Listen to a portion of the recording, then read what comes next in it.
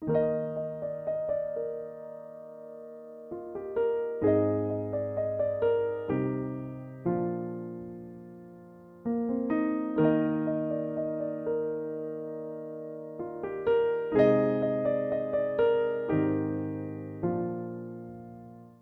been attending Laverne Heights since the very beginning. An organizing pastor was sent here, and he contacted known Presbyterians in the area. We began meeting in each other's homes to discuss and pray about having a church in Laverne, and it happened. We started meeting at Emmanuel Presbyterian Church on A Street in Laverne, Spanish-speaking church. We obviously had our own separate worship services, and we started having Sunday school for our own kids right away, and we had lots of wonderful potlucks with that Spanish-speaking church. And then we went from there, we went to Ramona Avenue Christian Church, and we worshiped there for a while before we came on site here. We came when the church was meeting in Ramona Avenue Christian Church. When our family joined with several other families, we doubled the size of the congregation. In 1970, Laird Hall was brought over here in pieces on trucks. And as it was being set up, much of the work was done by the people here. The people in the church laid cement and raised the walls, and the first service in this church building was a Christmas Eve. One of my fondest memories, because I was involved with the music, was our first service in Laird Hall. We had no heat, and there was no piano or anything. And somebody rounded up a service organ, pump organ. You had to pump the organ with your pedals, and when I started to play the organ started to move because there was nothing there to hold it back. So we ended up having to put that pump organ over against the wall so that it would not move. So I had my back to the congregation for the whole service. This is good old Laird Hall. It came into being around 1970 after being moved from Ontario Chino area to this location. Served us many years as a sanctuary. Originally came with pews, but at one point, to the surprise of many people, the yellow chairs were selected and have been here ever since. We got too large for Laird Hall, and the modular unit was brought in that was later dubbed the Cardboard Cathedral. When we first started coming here, we worshiped in what was called the Cardboard Cathedral. It was two large trailers pushed together to make a medium-sized congregational space where we worshiped. And it no longer exists. It was very kind of temporary and almost sort of rickety, but that held us together until we built the current congregation. One of the worship services, it was raining, and I remember we were moving waste paper baskets all around to catch the rain that was falling. The facilities have changed immensely. We had two buildings. This building that I'm speaking in right now, Laird Hall, and then we had the portable building, which was our church, our sanctuary, our adult ed, children's ministry. And then, of course, there was great excitement as we prepared for the new building, the permanent structure that we have now that was built in 1990. And our first services there were very exciting when we had our first really worshipful place.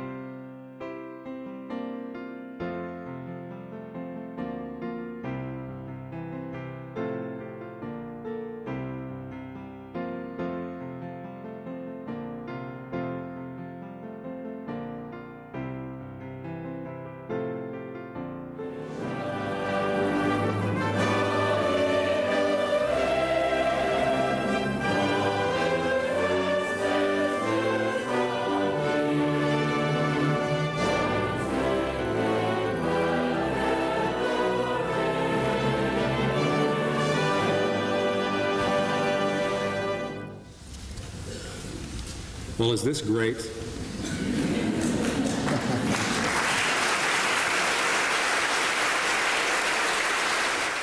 The architect that designed this building did so at our request to include gardens on, at least in some element, and as a result you see we have 2 garden areas. You might notice too that the pews are spaced fairly widely apart to make entrance and exit much easier for members of the congregation. You'll notice the different kinds of stained glass from here in the front as well as at the back and high up. Most of these were dedication windows in memory of different members of the congregation over the years. Well, this is a marvelous day, and what a delight it is for us here at Laverne Heights Church to be sharing it with so many friends, and to have members who have moved away back with us. It's great to have you here. It feels like a great family get-together, and so we celebrate in deep and great ways.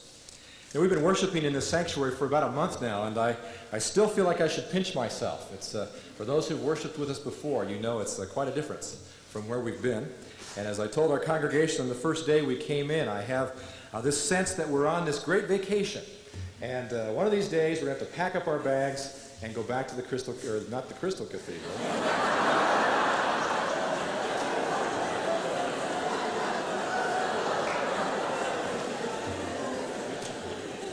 God help us. The Cardboard Cathedral.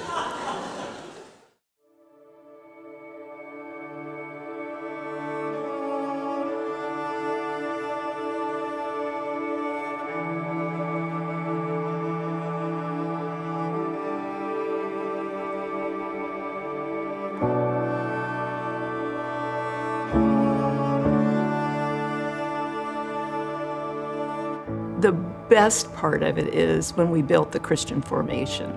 It was absolutely unheard of that the contractor allowed the congregation to work with them. And the meetings that we had in the planning, people were open to ideas, and it was amazing.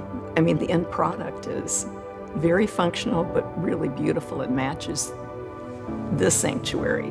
The CFC building, or Christian Formation Center, was a self-built building built with the hands of the congregation, coupled with some contractor expertise, and together we were able to complete the structure. And the fact that we, as a church, built the Christian Formation Center, I think that took such organization, determination. I know it wasn't easy, such skill.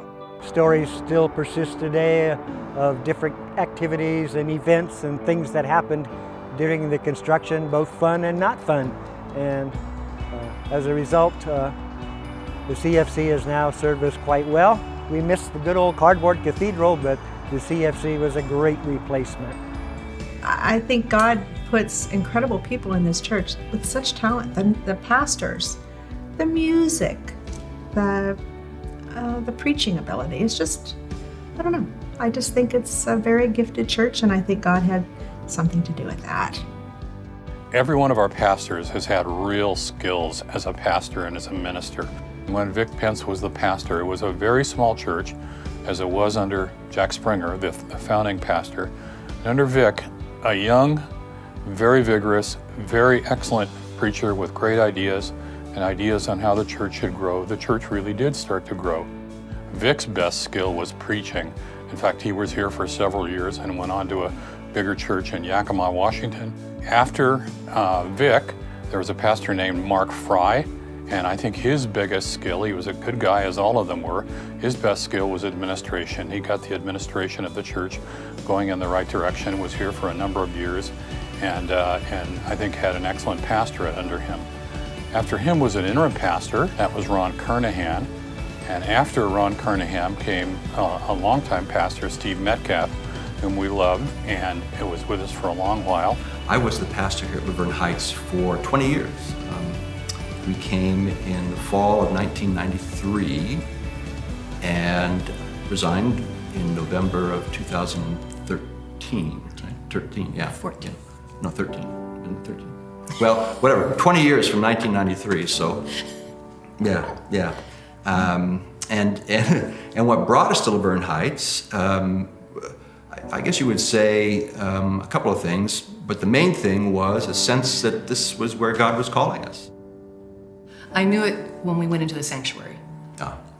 I sat down in the first few, I think it was the first, second, third row in the pews on the right-hand side of the congregation, where the congregation gathers, and I just had this deep sense of knowing and peace and excitement that this place could be where God was calling us and our family, and that was very crucial. That I had that sense that our coming would also become a place for our children as well, and that was a very big consideration. Steve was a great human being, and I think his best skill was in pastoral relations. He was a wonderful human being. He took care of the congregation very well, called on people when they were sick or hurting, and did a wonderful job. Recently, within the last year, we've called Jonathan Hughes, who has turned out to be somebody whom we all love, and we think he's going to have a really wonderful long pastorate too. So I knew them all. They were all skilled in different areas, but I think they all, in their own way, did a good job.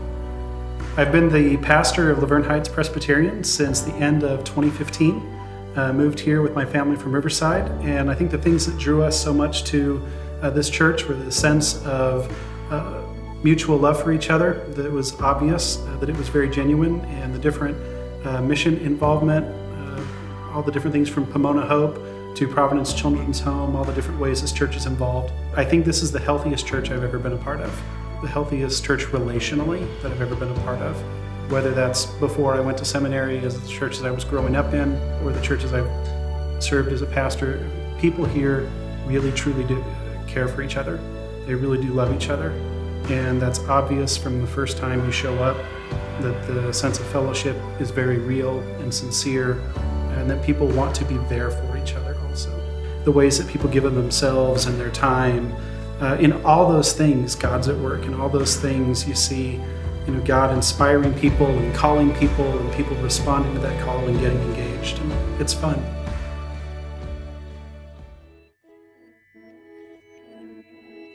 The first year we taught, we had the pastor's kids, Mark Fry's kids, right? It's one of the first years. One of the first years, and one of the first lessons was on Rahab. And I thought, God has such a sense of humor. How can you teach 4th and 5th graders about Rahab? Well, we managed. We muddled through. We did. They didn't fire us. No.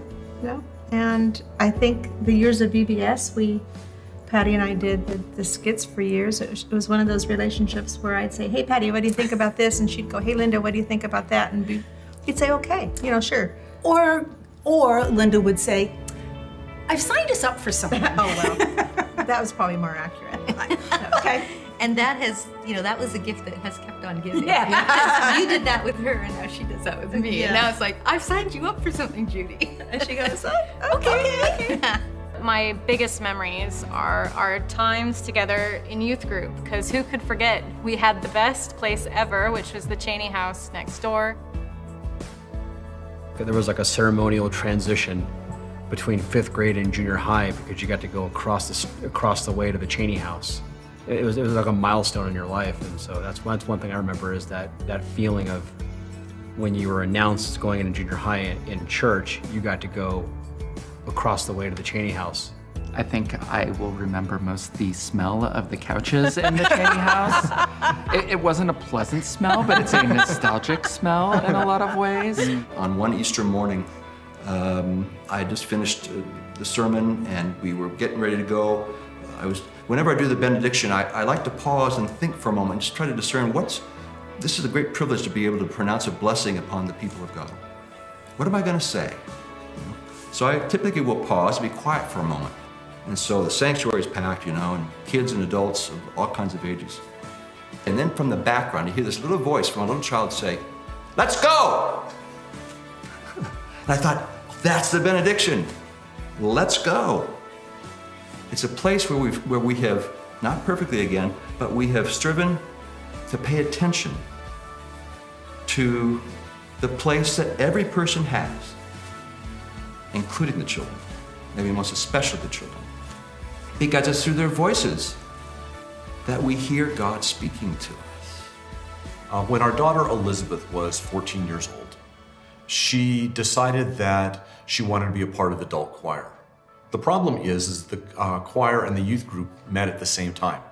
So some kids run off and join the circus. She ran off and joined the adult choir.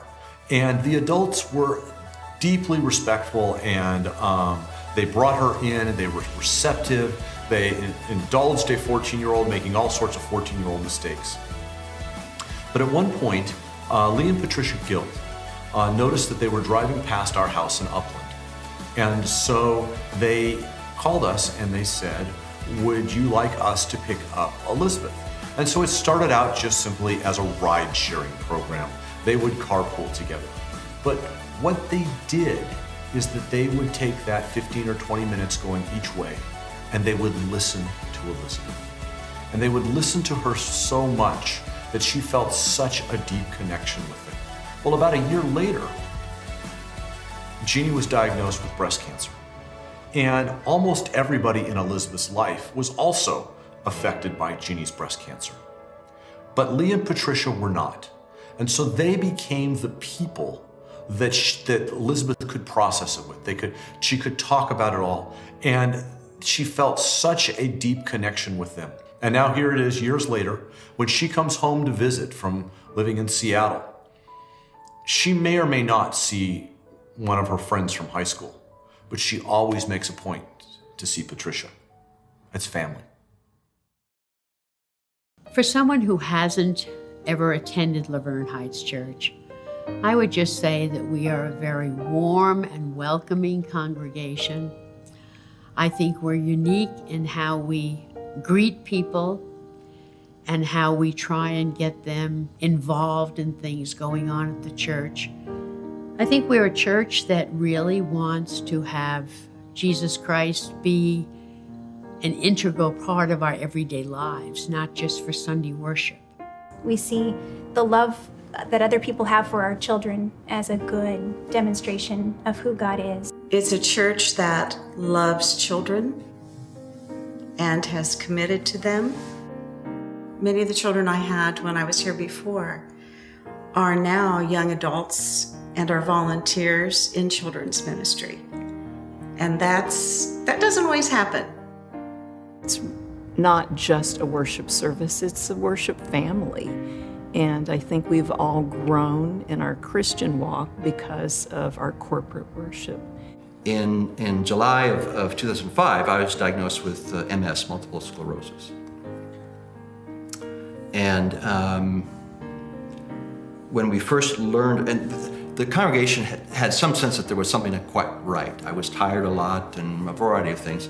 And the general consensus was our pastor's burning out.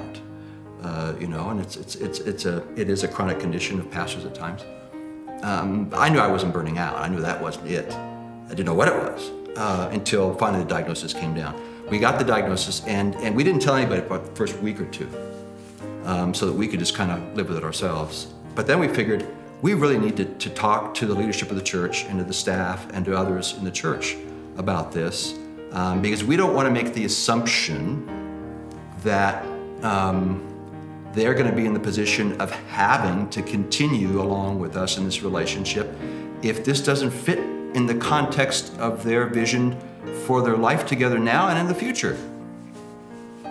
And so we thought we need to meet with the elders and the deacons and the staff and what I call the feral pastors. We're blessed with about a dozen different pastors who attend our church for all kinds of different reasons. And so that they would know. And they could indicate, yes, we want to continue this relationship, or no, we don't. It's that simple.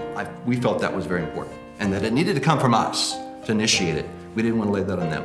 So, fast forward, that meeting was called, we sat down together, we explained what was going on, and why we felt this was important, and then we just waited. And one of the deacons, it was Lynn, who stood up, and she said, I'm a little angry. I thought, I'm angry that after all that we've kind of been through together these years and thinking through what does it mean to be God's people together, that you would necessarily think that we were going to kick you to the curb. Oh, well, I didn't really think they would kick us to the curb, but she was expressing out of her own love, but also out of her own sense of what she had been learning about the life of what it means to be God's people together, that would be contrary to who we are and where we've been. Again, it would be contrary to our identity. So I appreciate what Lynn said. And then one of the Farrell pastors, Larry Bull, stood up and he said this. He said, now, let me get this straight. You have MS, right? I said, yes, Larry, I have MS. He said, all right. All that means then is we have MS. That's Laverne Heights.